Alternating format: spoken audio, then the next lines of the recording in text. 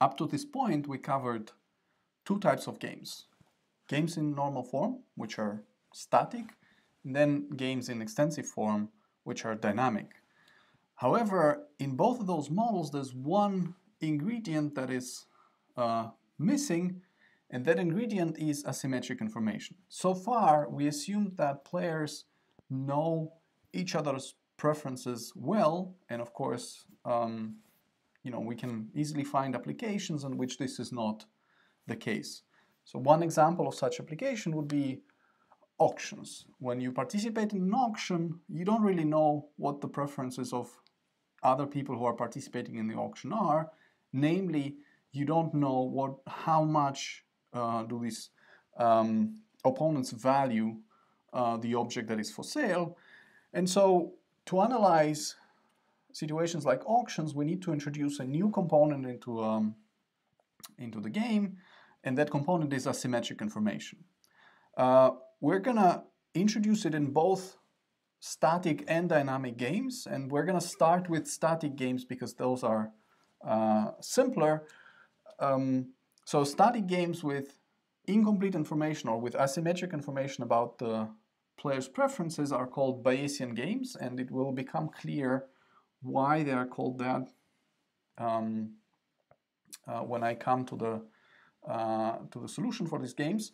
But for now, let's start with a simple example. A simple example is a game that is depicted over here, and I'm going to explain how to read this. There are two players, player 1 and player 2, and player 1 has, and each player has two actions available. One of the actions is B and the other one is S. Therefore, there are 4 action profiles in this game when both players are playing B, when one of them plays S and the other one plays B, when it's the reverse, and then when both are playing S. And player 1 has the following payoffs for these 4 different strategy profiles or actions profiles. When both are playing B, he's going to get 2. When he's playing S and the other person is playing B, he gets 0. When he's playing B and the other person plays S, he gets 0. And when both of them are playing S, he gets 1. And that's why the numbers in this matrix are exactly the same as the first number in this matrix. Okay. Now, what's different in this game when we compare it to a standard normal form game is the player 2. So player 2 can be one of the 2 types.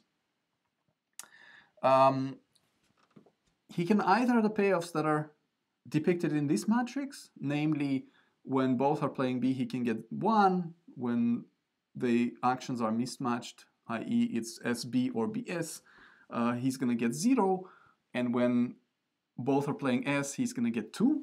So that's one possibility for player 2. The other possibility for player 2 is the payoffs that are depicted in this matrix. When both are playing B or both are playing S, he's going to get 0. And when the actions are mismatched, he either gets 1 or 2. And for this example, we're going to assume that this player can be one of the 2 types, and I'm going to refer to those types as W1 and W2. Player 2 will know his own type. So when he's born, when he starts playing this game, he knows whether he has these preferences or those preferences. However, player 1 does not know whether he's facing player 2 of this type or player 2 of this type. So player 1 has some uncertainty about the preferences of player 2 in this game. And we're going to quantify this uncertainty. We're going to assume that player 1 thinks that player 2 can be of this type with probability pi, and he can be of this type with probability 1 minus pi. Okay. Now, if you look at this game, this is exactly what we this is exactly what we were asking for in the introduction. There is some asymmetric information because player 1 is not informed about the preferences of player 2, but player 2 is informed about his own preferences. So something that player 2 knows is not revealed to player 1. However, player 1 has some idea, has some rough idea, which is described in these probabilistic terms. He thinks that player 1 is of type W1 with probability pi. How do we attack such a game? Well, in general, we're going to use the following very simple trick. We're going to assume that player 2 is not a single player, but there are two of the players too. Okay, there's player 2 of this type and player 2 of that type, and we're going to think of them as two separate players, two different people. And then we're going to rewrite this game as a game of three players. There's going to be player 1, and then player 2 W1, and then player 2 W2. So I'm going to refer to them as player 1, and then W1 and W2, and this is going to represent player 2 when he's of this type, and this when he's of that type. And I'm going to assume that player 1 is going to choose a matrix, and player 2 of type W1 is going to choose a row, and then this player is going to choose a column. And I'm going to rewrite this game as a game of three players, and I'm going to take into account the fact that player 1 is uncertain about whether it's W1 playing against him or W2 playing against him. And to represent that fact, what I'm going to do is I'm going to draw a small diagram here. This is going to be player 1, and there's going to be player W1 and W2. And what's going to happen is the nature, so I'm going to introduce a fictitious character in this game, nature. And nature is going to flip a coin, and it's going to pair up player 1 with one of these two players.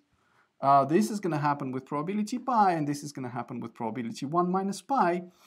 And when the nature matches the two players together, W1 will know that he's playing against player 1, but 1 will not know whether he's playing against W1 or W2, but he will know that the nature has decided that. It just didn't reveal this information to player 1. Okay, so player 1, as I promised, is going to choose B or S, and it's going to be slightly confusing because all the actions have the same labels across all three players, but player 1 is choosing the matrix, so there's going to be one matrix here and the other one over here. And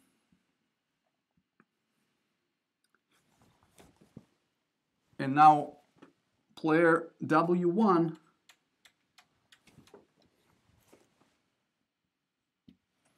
is going to choose B or S, and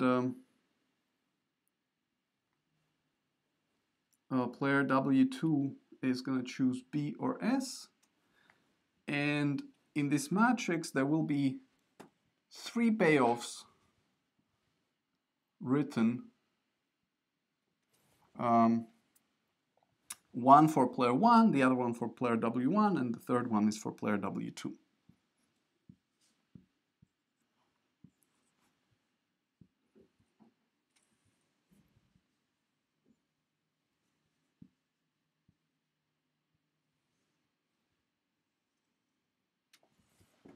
Okay, now let me fill these payoffs. So here are the payoffs. Let me explain how they come about. So let's say we're looking at a strategy profile where player 1 plays B, player 2 plays, when he's W1 he plays B, and when he's W2 he also plays B. In that case, note that both types of player 2 are playing the same action if we're in this strategy profile. That means that my payoff is deterministic as player 1, so when I play B and my opponents play B, I get 2. So that's why there's 2 over here. At the same time, the payoffs of my opponent when he's W1 is going to be 1. That comes from here. And it's going to be 0. This comes from here. Okay? And we fill in this matrix in a similar fashion. So we go cell by cell and we look up the payoffs in these matrices, except for this payoff here, this payoff here, this payoff here, and this payoff here. These 4 are special, and here's why they are special. So let's look at a strategy profile BBS. So we're in this cell. So note that this strategy profile tells me that type W1 plays B and type W2 plays S. So there's a difference in what my opponent is going to play depending on his type. If I play B and my opponent plays B and he's W1, then I'm going to get 2. However, that happens only with probability pi, because that's the probability when I'm facing type W1. So that 2 must be multiplied by the probability pi in order to get the expected payoff, plus when I play B and my opponent is W2 and he plays S, I find myself in this cell over here, and there I get 0. So here there must be plus 0 times 1 minus pi, but of course 0 times 1 minus pi is 0, so overall this is just 2 pi. And once again, there are probabilities featuring in these payoff because when I play B and my opponents play B or S depending on their type, I'm facing a lottery, because if I am in this state, I'm going to get 2, and this happens with probability pi, and if I am in this state, I'm going to get 0, and that happens with probability 1 minus pi. The expected value of that lottery for me is 2 pi. Okay, and the expected value of the lottery in this strategy profile is 2 times 1 minus pi. Here it's 1 minus pi, and here is pi. Okay, and note that I've taken this setup and I rewrote it as a game of 3 players, and I essentially removed all the uncertainty and I replaced it with the expected payoffs. So instead of having a lottery, I just said, well, that lottery is worth 2 pi for me. For instance, in this strategy profile, I'm just going to write down the payoff of 2 times pi. And now this is a game in normal form. There are 3 players. There's no asymmetric information in this representation, so I can just solve for a Nash equilibrium in this game.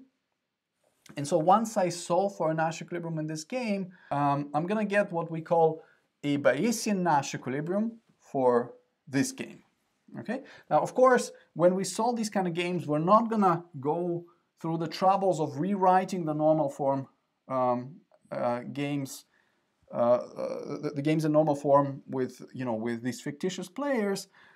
We're gonna sort of solve for Bayesian Nash equilibria straight away, but we're gonna keep in mind that this is what is hidden, behind the curtain when we work out our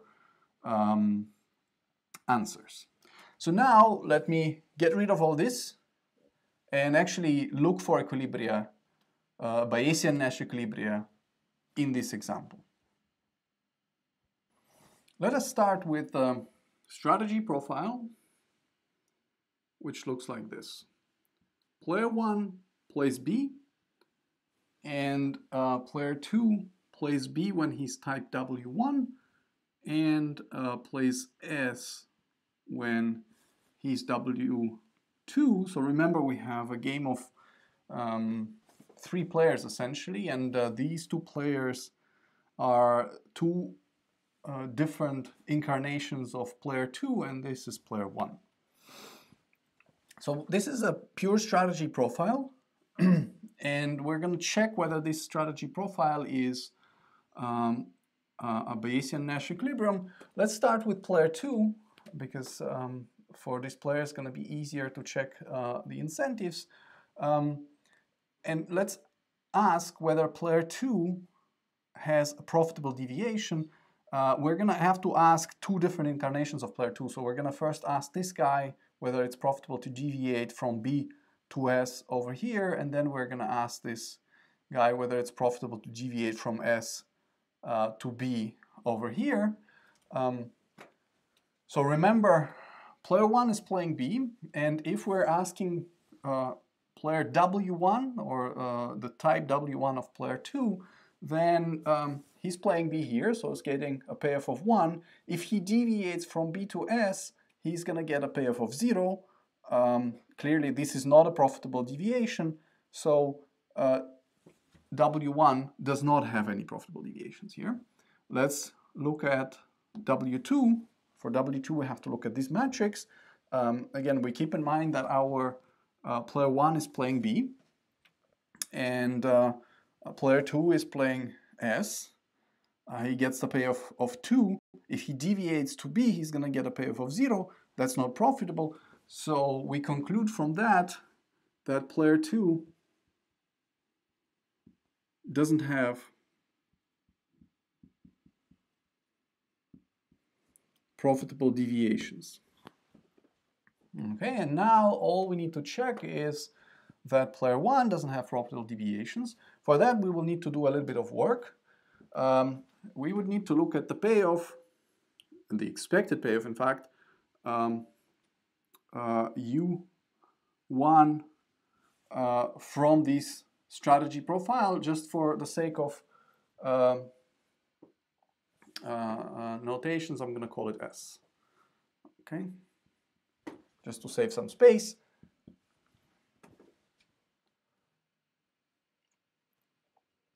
What is the payoff? Well, if I'm player 1, then I'm going to get 2 with probability pi over here, and 0 with probability 1 minus pi over here, right? Because I'm matched with this player, with this type of player with probability pi, and with this type of player with probability 1 minus pi.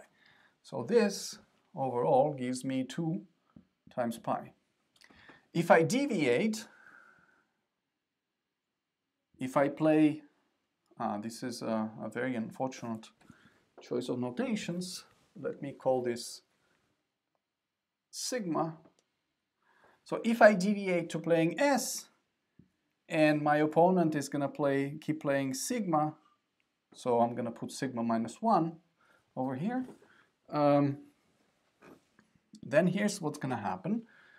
If I play S, W1 keeps playing B, so I'm going to get 0 over here. And over here, W2 keeps playing S, so I'm going to get 1 over here. Overall, I'm going to get 1 minus pi times 1. There are no profitable deviations if 2 pi is larger than 1 minus pi.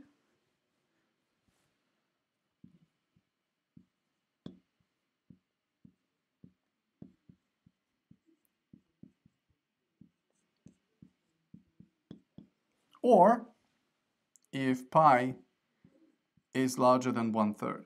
Now remember that pi is something that is given to us. I didn't specify the number here, but really it's just some, it's just some number that everybody knows. And from these derivations, we can conclude that this strategy profile will be an equilibrium of this game as long as this parameter pi that we're given is above 1/3. So intuitively, if type W1 is more likely, is likely to appear with at least 1/3 of a chance as the player 1's opponent, then playing BBS is a good idea. And in fact, if you just check these payoffs, if you look at these games, you can see that this is a game of coordination where the two players are trying to coordinate. So when they do coordinate, they get some positive payoffs, and when they mismatch the actions, they get 0. And this is the game of hide and seek where player 1 is trying to guess the location of player 2, and player 2 is trying to avoid player 1. And now if you check this strategy profile, you can see that when they play this, they achieve coordination when the opponent is W1. However, when the opponent is W2, the opponent manages to escape player 1. And of course, this is going to be an equilibrium when the first scenario is relatively more likely than the second scenario. Well, this relative likeness comes from the payoff. So of course, there's a gain of playing BB in here, and there's a loss of playing BS in here, and depending on the sizes of those gains and losses, you're going to have some threshold for pi. In this particular case, this threshold is pi being above 1/3. What about some other strategy profiles? Well, let me consider another one that looks like this: S, comma S, comma B. From my discussions earlier about this being a coordination game and this being a game of hide and seek, we know that all the other pure strategy profiles, for instance, a profile where this is S, this is B, and this is B, are not going to be Bayesian-Nash equilibria, because when first player plays B, the second player, the types of the second player are going to best reply with the B and S, and when the first player plays S, the second player is going to best reply with S and B, and so any other strategy profile is going to fail to be a Bayesian-Nash equilibrium because the second player is going to have a profitable deviation. So this is the only pure strategy profile that we are left with that may be an equilibrium, and as I just said, the second player doesn't have a profitable deviation in this strategy profile, so all we got to do is we got to check the incentives of player 1. I'm going to call it sigma hat. What is the utility of player 1 from playing sigma hat?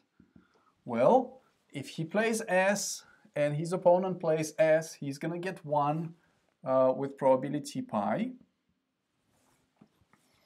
And here he's playing S and his opponent plays B, so he's going to get 0 with probability 1 minus pi, so overall his payoff is pi. The only deviation that he can entertain is to go from S to B, and his payoff from playing B, where his opponent keeps playing according to this strategy profile sigma hat, will be the following. So when he plays B, his opponent plays S in this state, so he's going to get 0. And here the opponent plays B, so here he's going to get 2, and that happens with probability 1 minus pi. So his overall payoff is 2 times 1 minus pi. This deviation is not profitable if pi is larger than 2, 1 minus pi, or if pi is above 2/3. Okay, and again, the intuition behind this equilibrium is the same as before. They're playing, player 1 manages to coordinate with player 2 in state W1, but player 2 manages to avoid him in state W2. So as long as this state where the first player gets some positive payoff is likely enough, i.e. as long as the probability of this state is above 2/3, that's an equilibrium. If the probability of this state is below 2/3, then this is not an equilibrium because player 1 will have a profitable deviation. We exhausted all the pure strategy profiles, and now you may ask, what about the mixed strategy profiles? Well, in order to deal with the mixed strategy profiles, let me first parameterize them. So we're going to say that player 1 is going to play B with probability alpha, and then he's going to play S with probability 1 minus alpha. Player 2, when he's type W1, he's going to play B with probability beta and S with probability 1 minus beta. And when he's type W2, he's going to play B with probability gamma and S with probability 1 minus gamma. And note here that this probability is not equal to beta, because in different states player 2 may play a different action in a sense. So what he does in state W1 is different from what he does in state W2. All right? And from our previous discussion, we know that we looked at all the cases where player 1 is playing a pure strategy, meaning that now we only need to consider the cases where alpha is strictly between 0 and 1.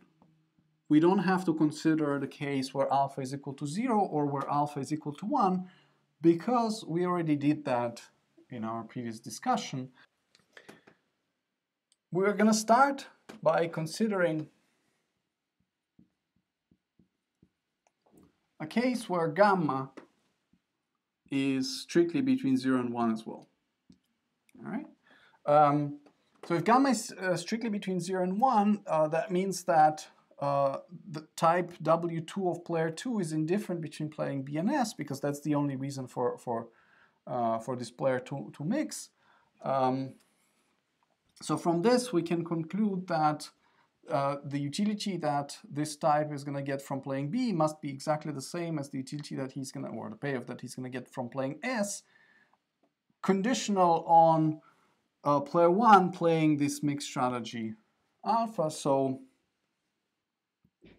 U2, and so this is the payoff from playing B when the state is W2 and when everybody else is playing according to this mixed strategy profile.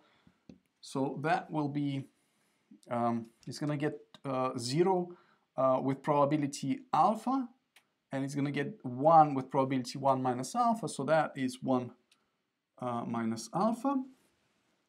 And the payoff from playing S under the same circumstances will be with probability alpha, he's going to get 2, and with probability 1 minus alpha, he's going to get 0. So this is 2 times alpha. Since we are considering the case where gamma is strictly between 0 and 1, the player must be indifferent between B and S, so 1 minus alpha must be equal to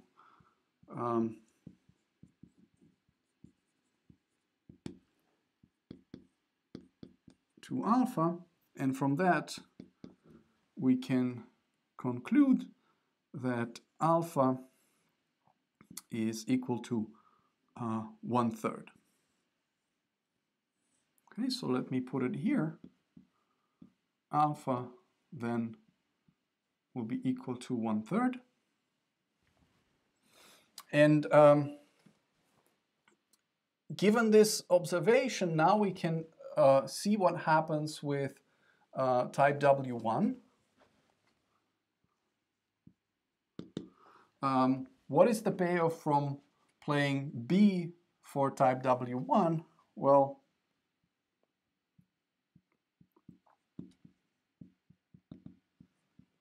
this will be 1 times alpha plus 0 times 1 minus alpha. This is just alpha, which is 1/3, as we just concluded. And what is the payoff from playing S under the same circumstances? That is 0 with probability alpha plus 2 with probability 1 minus alpha, so it's 2 times 1 minus alpha. And that, if I plug in alpha equal to 1/3, that is going to be 4/3. Note that 4/3 is strictly larger than 1/3, which means that player 2, when he's in state W1, he strictly prefers to play S over B, and that is the same as saying that beta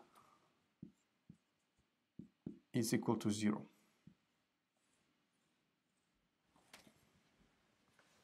So if beta is equal to 0, then player 2 is playing what turns out to be a pure action, which is with probability 1, he's just playing S.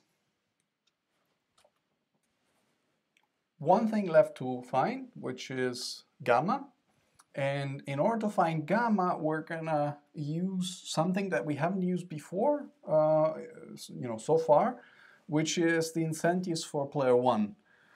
As you probably remember, we said that alpha is between 0 and 1 strictly, which means that player 1 is indifferent between playing B and S. So once we write down this indifference condition, it's going to give us an equation for gamma, and we would be able to solve for that. So let us do that. So what is the utility, or what is the payoff for player 1 when he plays B, when everybody else follows the strategy profile?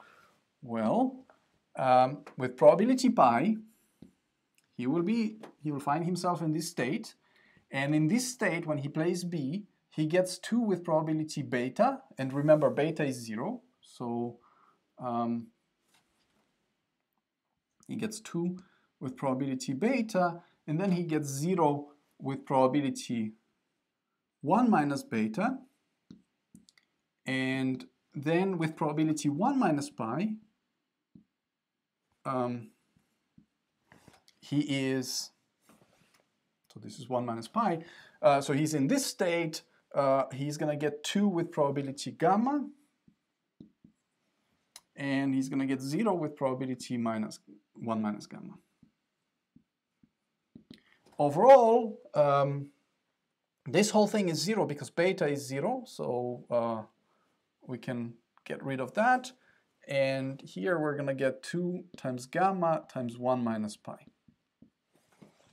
At the same time, if player 1 decides to go for S under the same circumstances, then with probability pi, he's in this state of the world, he gets 0 times beta plus 1 times 1 minus beta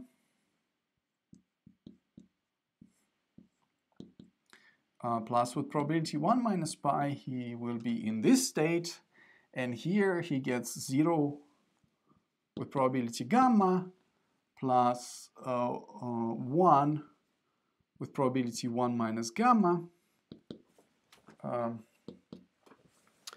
This is 1 because beta is equal to 0, so this is pi, plus 1 minus pi times 1 minus gamma. Right? And of course, if the player is indifferent between playing B and S, which he should be because he's playing a mixed strategy with the weights that are strictly between 0 and 1, then this expression must be equal to that expression. So we have our indifference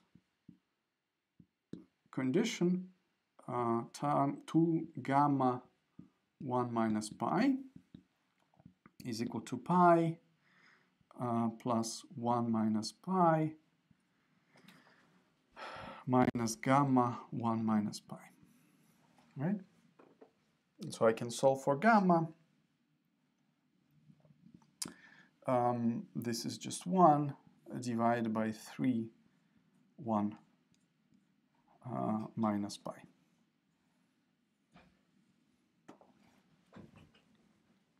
All right. And the last thing that we need to do is we need to check that this gamma is indeed a probability.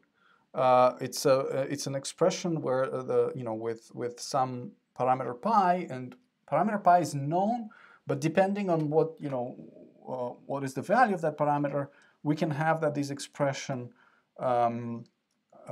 is either, well, it cannot be negative because it's 1 minus pi and pi is between 0 and 1, but it can be larger than 0. So we need to make sure that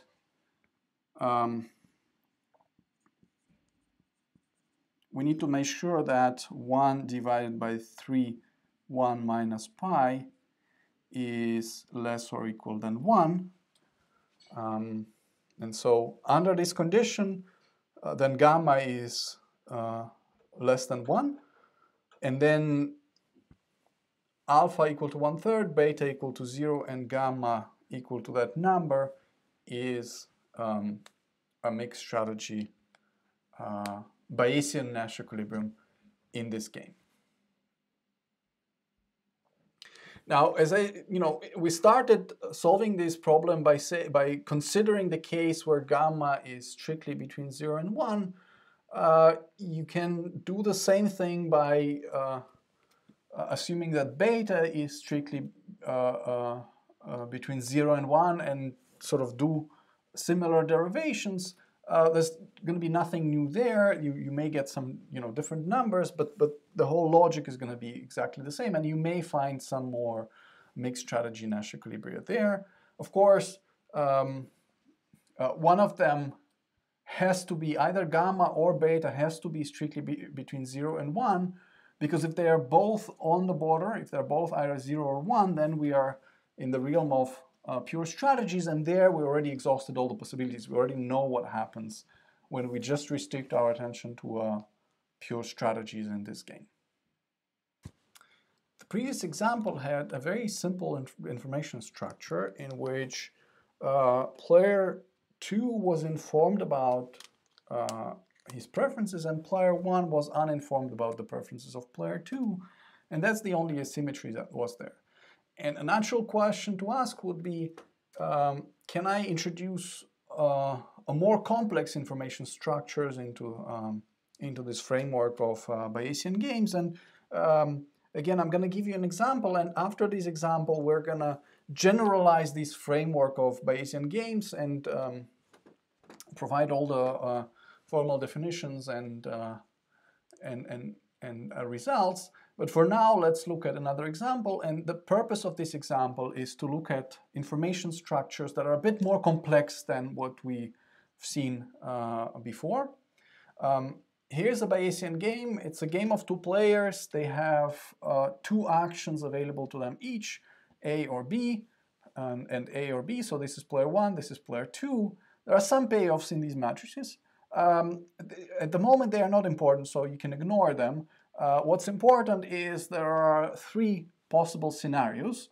A scenario that I call W1, W2, and W3. And the probability of scenario W1 is 1/2. Probability of scenario W2 is 1/3. And the probability of scenario W3 is what's left, which is 1/6. However, now, given this, we're gonna reveal partial information about these scenarios to the 2 players, and we're gonna do it in a very peculiar way. So let me draw these scenarios as here as W1, W2, and W3, and what we want to do here is we want to say that player 1 knows if the scenario W3 has realized, but he doesn't know whether scenario W1 or W2 is realized, meaning that he cannot distinguish between scenario W1 and W2. Okay? And at the same time, player 2 will know if scenario W1 has realized, but he will not be able to distinguish between scenario W2 and W3. Okay? Know that together they will be able to say which scenario is realized, because we can ask player W1, is it player 2, sorry, is it W1? And if he says yes, then it's W1. If he says no, that we know that we're somewhere here. And then we can go to player 1 and ask him, is it W3?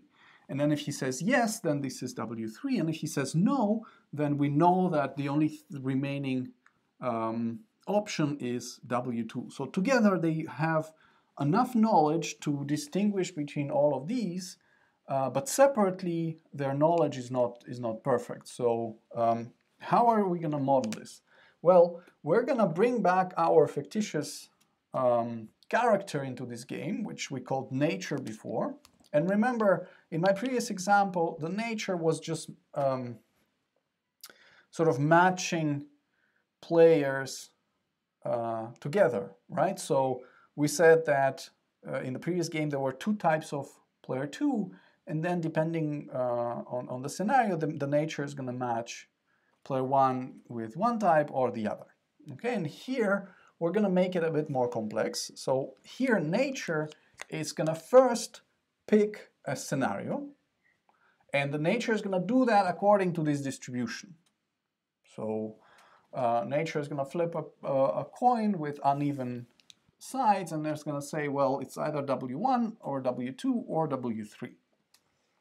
And then after picking a scenario, nature is going to send information to players, but that information is going to be written in terms of signals. So for instance, remember that we said player 1 will be able to tell us whether this state is realized or not. So player 1 will receive one of the two possible signals, something that I'm going to call signal T1, 2, and a signal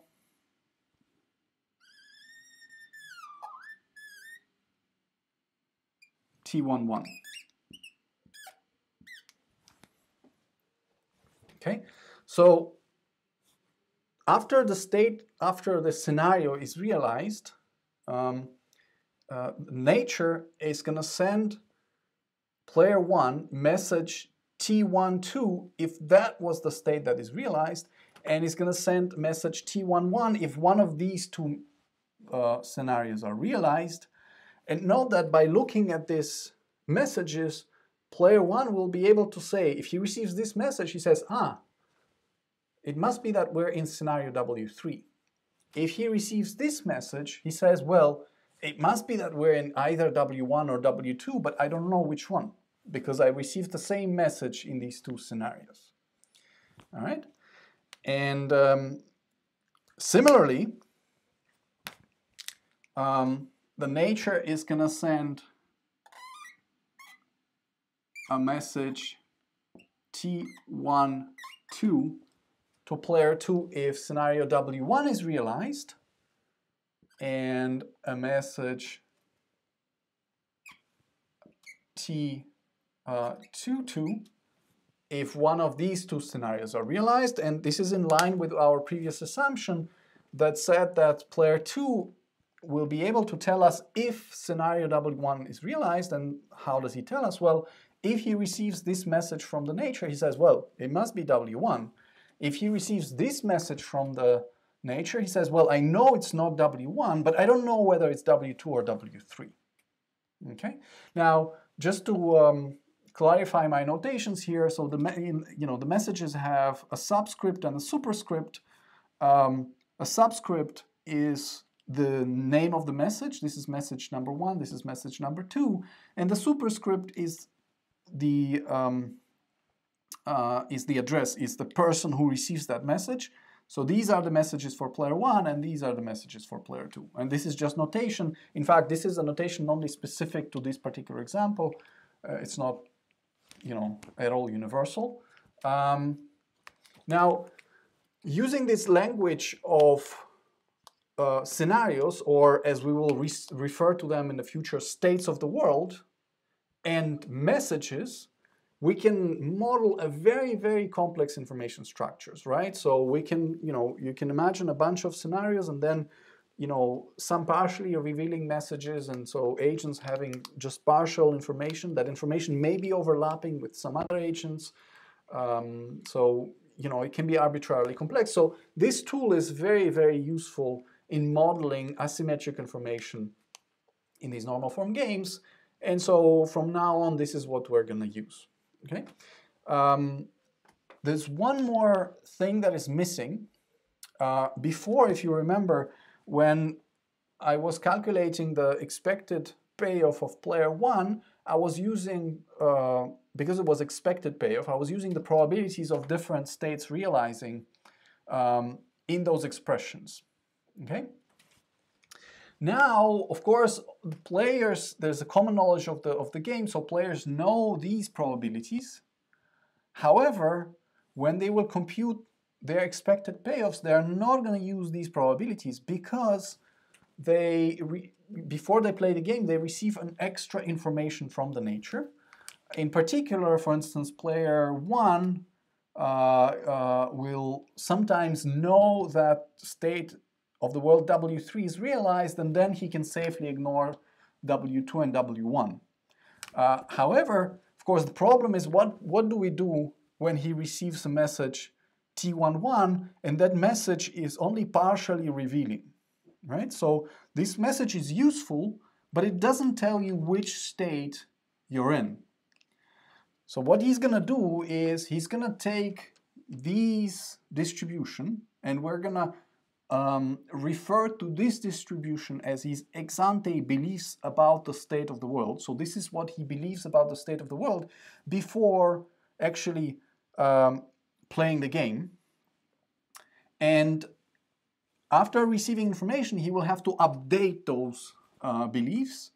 And once he updates the beliefs, he's gonna have exposed beliefs, and those exposed beliefs will be featured in his expected payoff expressions.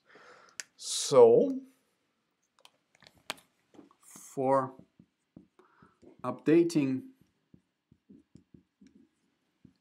beliefs, we will use Bayes' rule. And the fact that we're using Bayes' rule is the explanation for the name of this class of games. We refer to them as Bayesian games. That's because in those games, we're going to assume that players are using Bayes' rule to update their beliefs.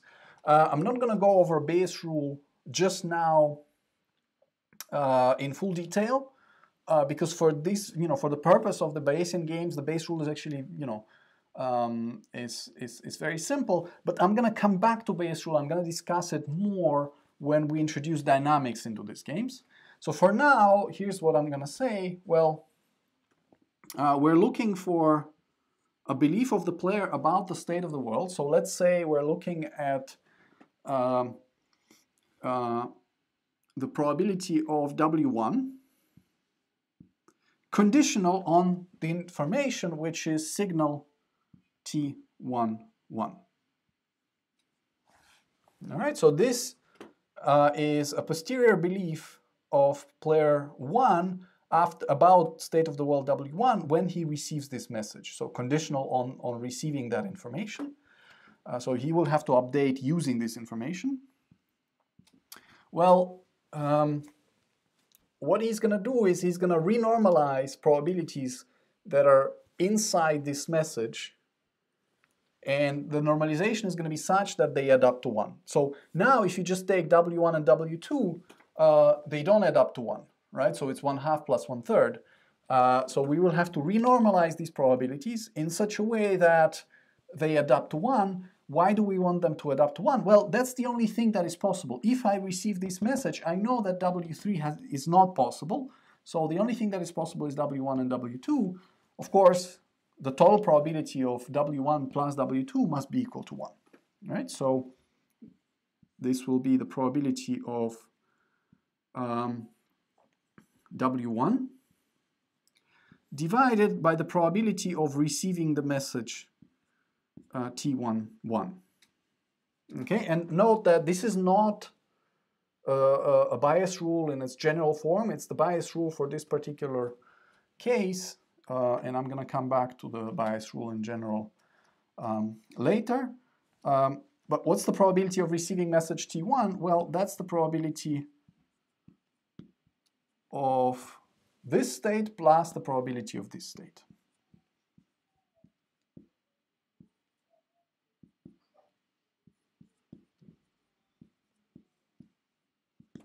And so if I plug in the numbers, I'm going to get something like this. I'm going to get 1/2 divided by 1/2 plus 1/3, which is 6 divided by 10. Okay, and I can write these posterior beliefs for every state and for every message using a similar rule. So one thing that happens naturally is the following. Remember, ex ante, before the game has begun, player 1 believes that W1, the state W1, happens with probability 1/2. And after he receives message T1, that probability goes up to 6/10, and this is larger than 1/2. And of course, this is not, this is not surprising. He received some information in favor of state W1. That information says that state W1 is now more likely, and that's why that probability went up. At the same time, if he receives message T11, his posterior belief about W3 is going to go down because the message T11 is not in favor of this state, and in fact, the posterior belief about this state is going to go down all the way to 0 because message T1 says that state W3 was not the case, did not realize. Now that we have posterior beliefs, we can essentially do the same thing as we did before.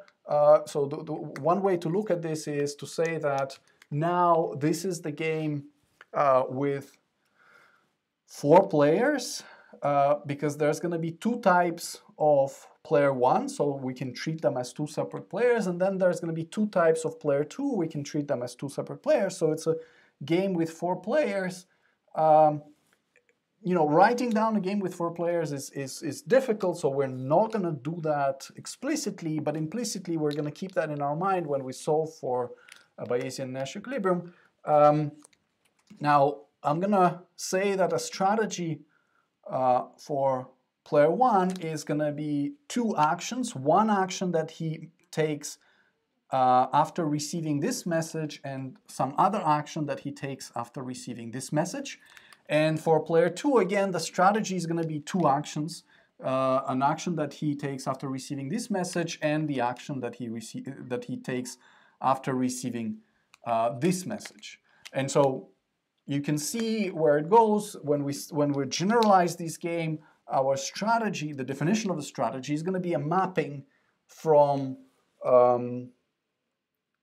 space of messages into the space of actions. So we're going to have a function that for every message that we can receive is going to tell us what action should we take as a player. To illustrate how we use posterior beliefs, let me look at this example and consider a certain strategy profile and check whether that strategy profile is a Bayesian Nash equilibrium. So essentially what I'm going to do here is I'm going to guess something and then verify it. This strategy profile is going to be a mixed strategy profile. As a parameterization, let me say that player 1 plays action A with probability alpha I after receiving a signal Ti1, meaning that alpha 1 is the probability of playing A when you receive signal 1, and alpha 2 is the probability of playing A after receiving signal 2. And similarly, for player 2, we're going to say that beta 1 is a probability of playing A after receiving signal T12, and beta 2 is the probability of playing action A after receiving signal T22. And so the guesses that I'm going to make are the following. So I'm going to say that this is 1/2, this is 1, this will be 1/6, and this will be 1. Okay, and now what I want to do is I want to check whether this strategy profile is a Bayesian Nash equilibrium. So in order to do that, I need to write down the payoffs from playing action A and the payoff from playing action B after receiving different messages for player 1 and for player 2. So in total, there's going to be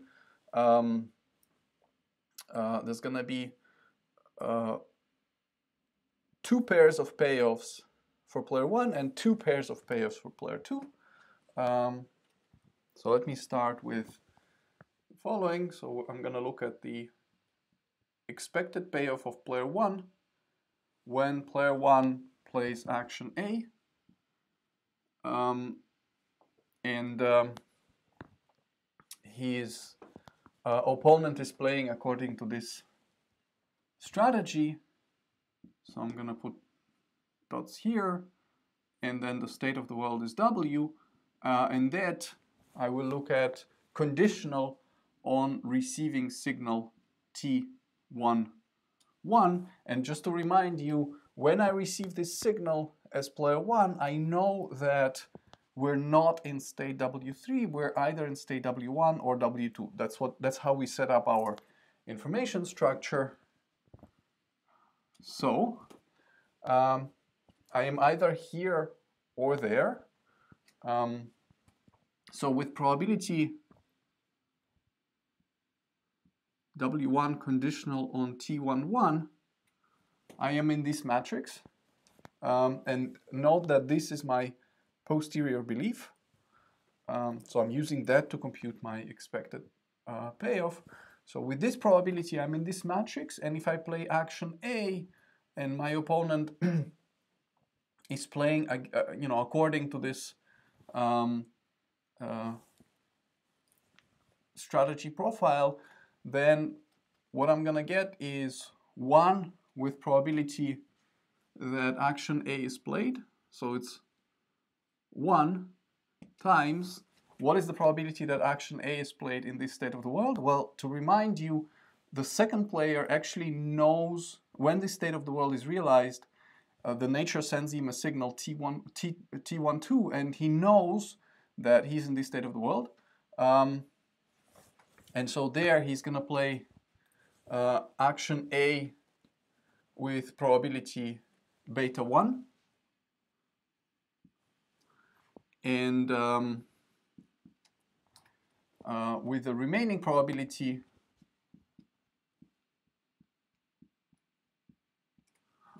player 1 is going to get -1. So this is what happens in state W1. And then in state W2, that from my point of view as a player 1 is going to happen with this probability.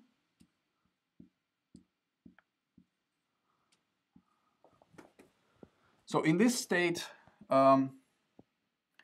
if I play A, I'm going to get 1 with the probability that player 2 is replying with A, and -1 with probability that player 2 is replying with B. And recall that in this state, player 2 is going to receive signal T22, and so he's going to play A with probability beta 2. So I'm going to get 1 times beta 2 plus -1, 1 minus beta 2. And now to remind you, so beta 1 is given to us here, beta 2 is given to us here, and this probability we calculated in the previous slide. That probability was 6/10, and therefore this probability, because they have to sum up to 1, this is 4/10. So if I plug everything in, I'm going to get 6/10 times 1/6 minus, this is 5/6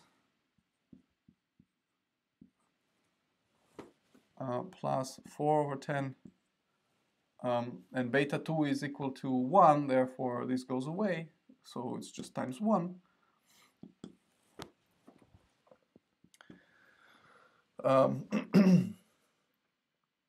So overall it's going to be 4/10, which comes from here. This is minus 4/6, so 6 goes away, minus 4/10, and this payoff is equal to 0. Let me calculate the payoff from playing the other action, which is action B.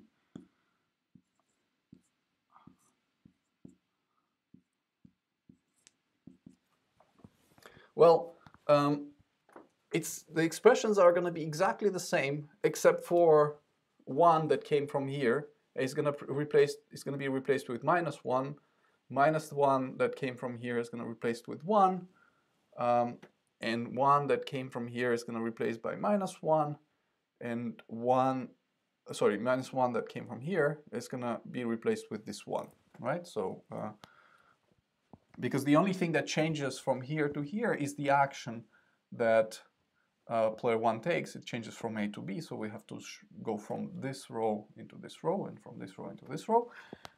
So let me rewrite.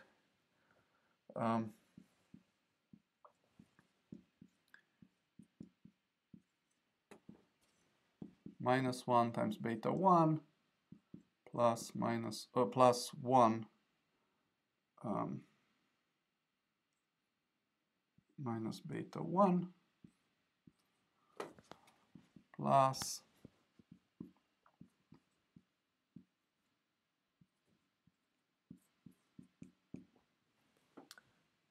that -1 beta 2 plus 1 minus beta 2. So when I plug all the numbers that I used before, I'm going to get 6 over 10. And over here, well, I'll redo the whole exercise, but note that this expression is equal to minus that expression because I replaced 1s with -1s and -1s with 1. So in fact, I can immediately conclude that it's going to be equal to 0, but just maybe to be on the a bit more detailed, I'm going to get something like this. And this is indeed 0. So the payoff that I get from action A as player 1 after receiving signal T11 is 0. The payoff that I get from action B is also 0. What does it mean? It means that I am really indifferent between playing A or B. So I can play either A or B or any combination of thereof, or any lottery over the two. And indeed, in the strategy profile that I suggested, player 1, after receiving signal number 1, plays a mixture with probability 1/2 he plays A and with probability 1/2 he plays B. And so indeed, this is a best reply to this strategy profile, because under this strategy profile, player 1 is indifferent between A and B. So, I'm going to put check here, saying that that part is correct. Okay. Now I can do the same thing for player number 1 when he receives another signal, which is signal T21, and check whether what are his preferences over A and B.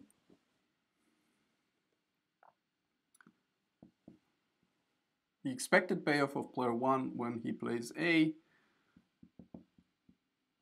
conditional on signal T12, is easier to compute than for the previous signal. And the reason for this is that this signal reveals to player 1 that they are we're in state W3, and in state W3 my posterior is degenerate. It just says that state W3 happens with probability 1. So I will not have to take an expectation with respect to the state. All I have to do is I have to take the expectation with respect to the strategies of the mixed strategy of my opponent. So if I play A, I'm going to get 2 here with probability with which player 2 plays A, and then happens with probability beta 2. And that's because in state W3, player 2 receives signal number 2, and therefore he acts according to this instruction. And then with the remaining probability, I'm going to get 0. So this is just 2 times beta 2, which is equal to just 2, because beta 2 is 1. And the expected payoff from playing B under the same circumstances is 0, and for that I don't even need to know the probability because no matter what my opponent is doing, I'm gonna get 0. And note that 2 is strictly larger than 0, so in this case our best reply is unique. It must be that under these circumstances player 1 is playing A, right? Because A is preferred to B, and therefore alpha 2 must be equal to 1. And in fact, in the conjecture that I made, alpha 2 is 1, so this is correct. So I'm going to put check here. Let's look now at player 2, and we're going to check his best reply after receiving message number 1. To do that, we're going to compute the payoff of player 2 from playing A, conditional on everybody else following this equilibrium strategy, and conditional on player 2 receiving signal number 1. Well, signal number 1 is gonna reveal to player 2 that they are in state W1, so he will know that perfectly. So again, just like here, I will not have to bother with the posteriors because the posterior is just 1. And if I play A as player 2, I'm gonna get 1 with probability 1/2 or alpha 1. And I'm gonna get -1 with probability 1 minus alpha 1. And you can see that this is 1/2, this is 1/2. So overall, this payoff is 0. What about the payoff from action B under the same circumstances? Well, if I play B, I'm going to get -1 with probability alpha 1 plus 1 with probability 1 minus alpha 1. And it's easy to see that this is also 0, which means that player 2 is indifferent between A and B. And because he's indifferent, his best reply is to play anything. Anything goes. Playing A is fine, playing B is fine as well, or any mixture between the two is also fine. And in fact, what I suggested is that he plays A with probability 1/6 and B with probability 5/6, and this is fine. So that's correct. Just maybe one thing to point out. So these payoffs are 0, and you know, this is just because there's a lot of symmetry around 0 in this matrix. But for the conclusion that beta has to be in the interior, we don't have to get the payoffs that are equal to 0. It's just a coincidence. As long as they are the same, we're fine. Finally, let's look at this part of the strategy of player 2. In order to check that, we need to compute the payoff of player 2 when he plays A, conditional on message from the nature that, or from, you know, conditional on the signal T22. Well, this signal tells him that he's either in this state or in that state, but he cannot distinguish between W2 and W3.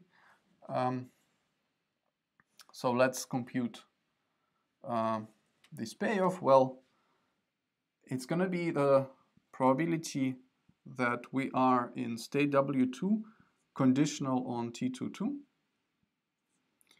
And so in this state, what's going to happen? Well, if he plays A, then he's going to get -1 with probability 1/2, and he's going to get 1 with probability 1/2. And that's because when we're in this state, player 1 receives message T11, and then therefore he mixes with these probabilities. So -1 with probability 1/2 and 1 with probability 1/2 is going to be overall 0. So I'm just going to put 0 here right away instead of writing a long expression. Plus, with plus there's a possibility that we're not in this state but in this one. So with probability W3 conditional on T22, we are in here, and in here when I play A, I'm gonna get 2 with probability 1, and I'm gonna get 0 with probability 0. So this is just 2. Okay. Now, what is the probability that we're in state W3 conditional on this signal? Well, remember the probability of this state is 1/6. So it's 1/6, but then we have to renormalize 1/3 plus 1/6, and overall, here's what's going to happen. So this is going to be 1/3.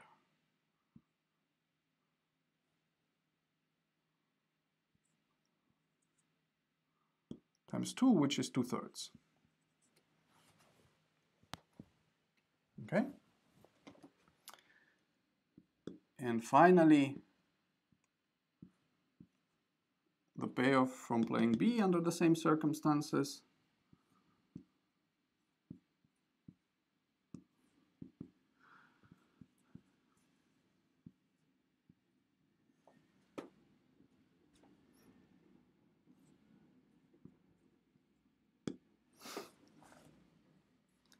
In state W2, we're going to get 1 with probability 1/2 and -1 with probability 1/2. So overall, this is 0.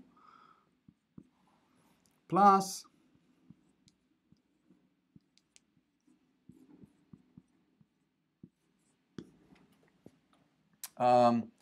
in this state, we're going to get 0 overall. So this is 0. Now you can see from this expression that 2/3 is larger than 0, and therefore player 2 under those circumstances must play A, meaning that beta 2 must be 1, and it is 1 in fact. So we've just checked that this strategy profile is a best reply to itself, meaning that this is a Bayesian Nash equilibrium. Now, you may ask, okay, that's fine. You have guessed some numbers and then you checked them. So this is a relatively easy task. And by the way, we did this not because it's an interesting task per se, but because we wanted to see how do we use this transition from prior beliefs, the beliefs with which the nature chooses states W1, W2, and W3, to posterior beliefs, i.e. the beliefs of the agents when they receive this additional information coming from nature in the form of the signals. And so this is the illustration of how you do that. You basically plug in the posterior beliefs in the computations for the expected payoffs, and then you just need to use the Bayes rule to compute those posterior beliefs. And so this was why we did this example. But then you may ask, that's all fine, but you've got a game. How do we find all equilibria in that game? And so we're not going to do it in these lectures, and the reason is the following. You do it in exactly the same way as you do any game in normal form with finitely many actions and finitely many players. It's a fairly tedious task, but there's nothing conceptually new here. You can think of this as a game of 4 players, and then you can rewrite the payoffs for those players using the expectation, using the posterior beliefs, and then you can simply solve for Nash equilibria of that game. The problem, of course, is that, and the reason why it is tedious is because it's a game of 4 players. It's a fairly large game, and finding all equilibria is going to take, it's going to take me a fairly long time. So, so I'm not going to do this in the slides, but I'm not doing this just because there's nothing conceptually new. The 2 previous examples have given us a pretty good idea on how do we approach a normal form game with asymmetric information. And I think now we're ready to formalize this into a general framework. So what is a Bayesian game? Well, I'm going to list some components of this game, and you will see immediately how they match to what we did in those 2 examples. The first component is, as always, a set of players, n. And just like before, we're going to label them with some numbers from 1 to n. Here, there's nothing new. The second component is something that I already mentioned informally, and this is the list of actions. So this list of actions is going to be specific for each player. So this is a set of actions for player I. Each element of this set is something that the player can do in the game. And if you remember before, when we defined a game in normal form, we started immediately with strategies. And here I'm replacing those strategies with actions. The reason for this is going to become clear in a second, but briefly speaking, that's because strategies are going to be something that is a bit more complex than actions. Strategies are going to be instructions that are going to tell the agents what to do after each possible signal that the nature is going to send to the agent. So that's why I start with actions, and then I'm going to build strategies on these using these actions. Okay, so AI is the set of actions for each player, and then if you remember, we introduced a fictitious character in the game, which was nature, and this nature is going to pick a state of the world. So there's going to be a set omega, capital Omega, that consists of omega 1, omega 2, and so on and so forth. So this is the state, this is the set of the states of the world.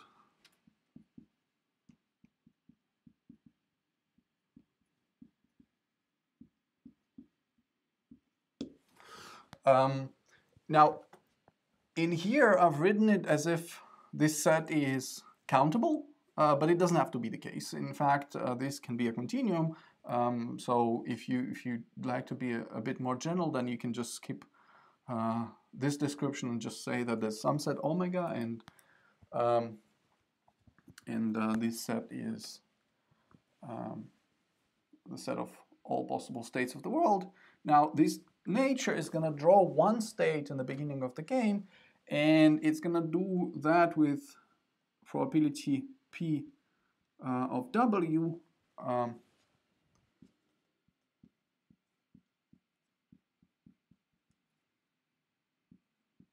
of state W. So this is a function that for each state is going to tell us how likely that state is. And of course, these probabilities will have to sum up to 1. So if I sum this P of W over all the states in omega, I'm going to get 1. Okay.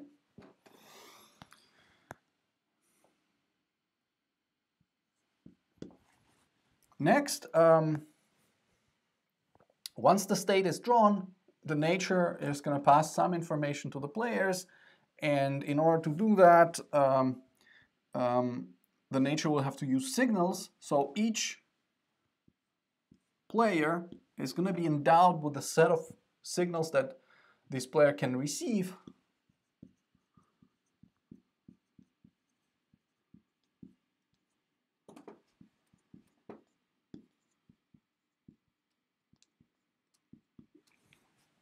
And the nature is going to use you know, a certain rule. So that rule we're going to call a signal function. Let me denote it by tau I. So this is a signal function that the nature is going to use for player I. And so this tau I maps states of the world into signals. Okay, so this is the rule. You can think of this as a rule that the nature is going to use to send signals to agent I. So it's going to take this function, plug in the realized state of the world, and then as an output, the nature is going to get a signal and then pass this signal to the player. Okay, and note that, you know, we can impose you know, a very complex information structure using this machinery. We're going to say that I'm going to put this in brackets. Player I can distinguish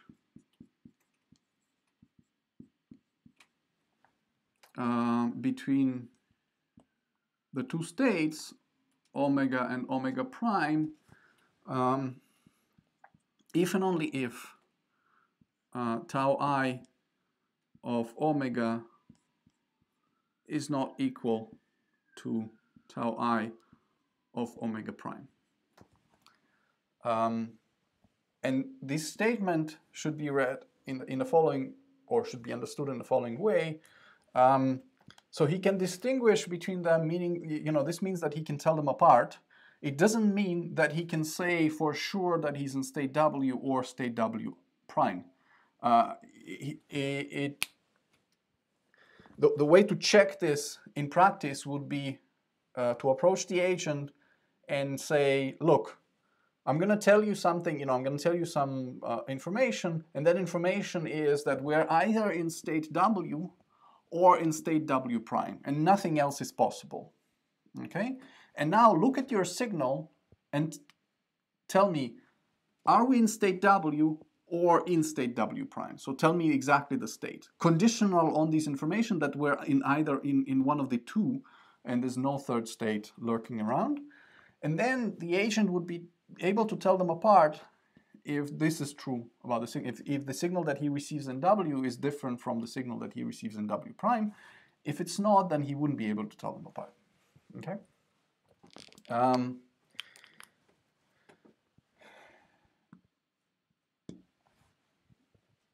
Agents will, or players,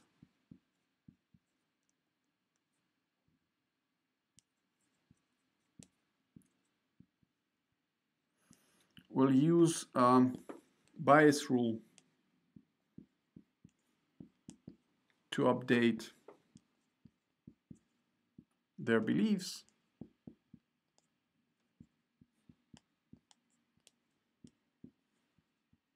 about the states of the world.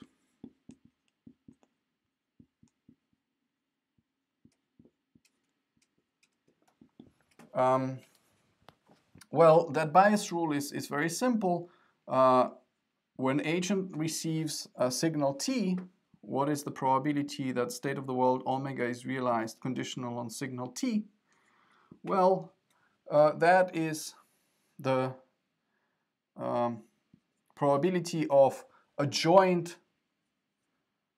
realization of omega and T divided by the probability of T. Okay, and you can unpack this. You can essentially use the sum of these probabilities. So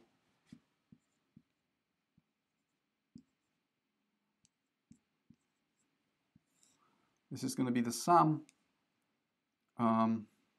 across all omega prime in omega of the probability of omega prime T. And as I said before, this is simply a normalization. So we look at the signal, we collect all the states that are possible under that signal, and we renormalize the probability of a particular state by dividing it by the probability of receiving that signal, right? So this is what it says here.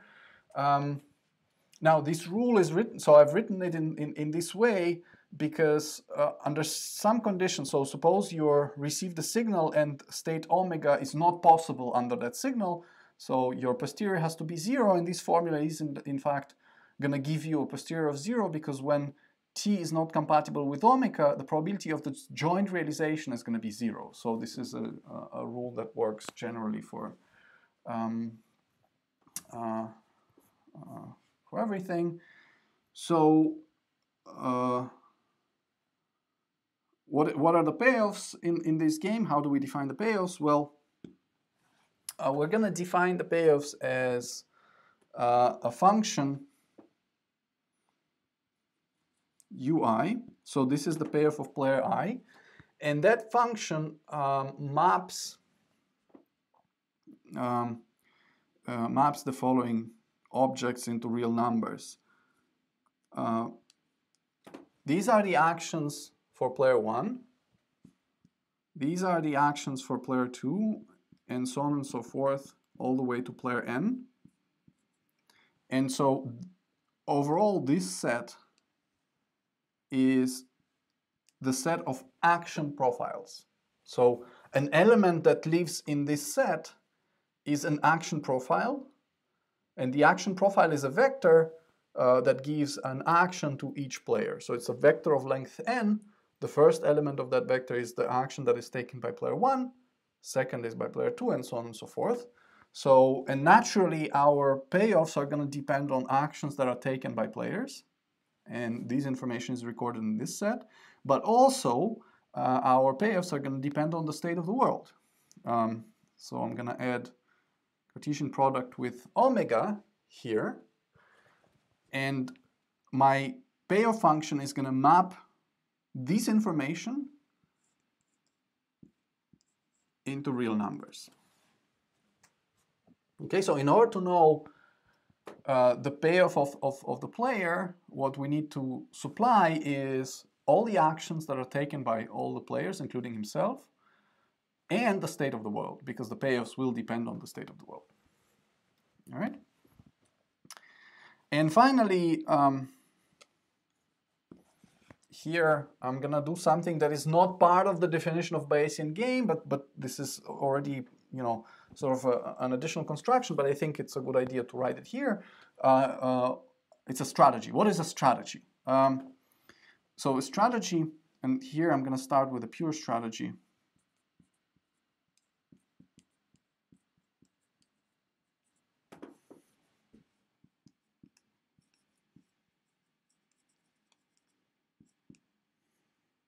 I'm going to denote it by SI.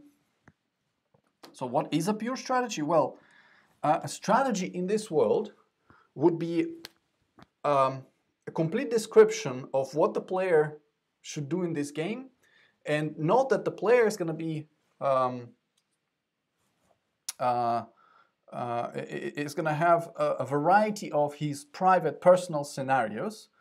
And those personal scenarios are described by the messages that he can receive. So we need to tell him what he needs to do after receiving each possible message from the nature. So naturally, my strategy is a mapping from Ti. It's a function that maps Ti into the actions that are available to player I. Okay, and if you look at this definition, I think everything, given the examples that we considered earlier, everything should be more or less straightforward. So the set of players is straightforward. So the actions in the examples that we considered before, the action set would be just 2 items for each player. So for instance, in the last example, it was A or B. So those are the actions that are available. The set of the states of the world. So in the last example, again, for example, it's W1, W2, and W3. So those are the three possible states of the world. And we were given some probability distribution over those states, and we called it a prior belief. And those were 1/2, 1/3, and 1/6 for state W1, W2, and W3, respectively. And then for each player, we had set of signals. And to remind you, in the example, we had 2 signals per player, signal 1 and signal 2, for one player and for the other. And then we discussed these signaling functions.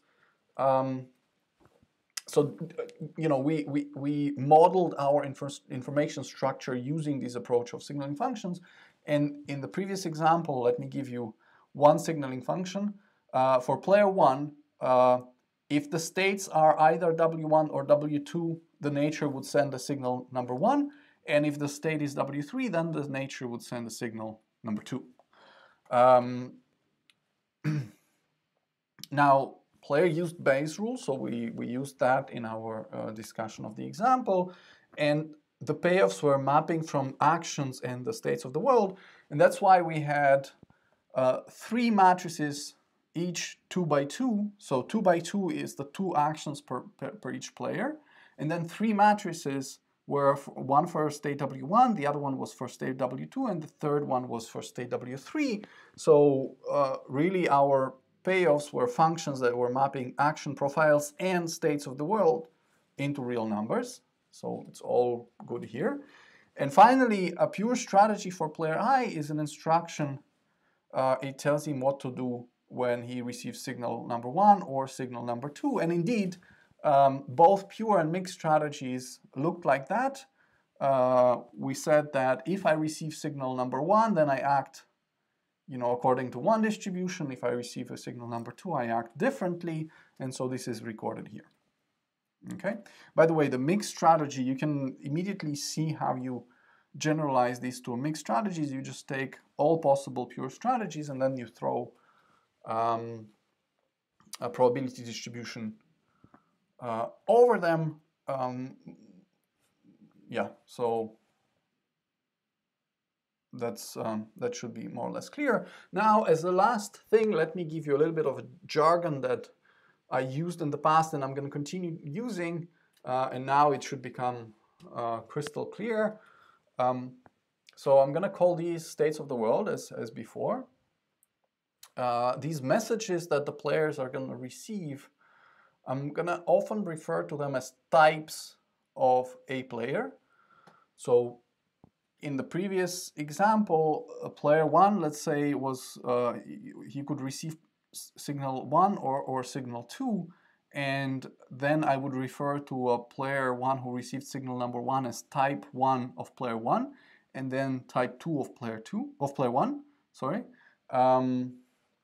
So I'm going to use these interchangeably, and in fact, I think I'm going to use the language of types more often than signals, just because it's a habit. Okay, and by the way, there's a, you know, referring to this to this idea to these signals as types, actually